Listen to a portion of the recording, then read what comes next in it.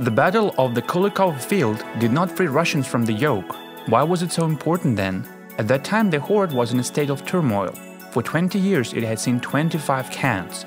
By the time of the battle, Mamai overthrew the lawful Khan Tokhtamysh.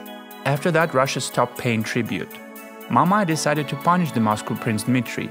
He expected that other princes would be only glad to see their fellow prince have more problems. Indeed, part of the principality stepped back from the problems of Moscow, but most of them unexpectedly supported the city.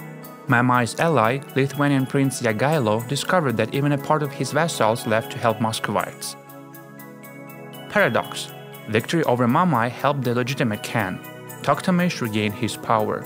But most importantly, Russia once again felt united.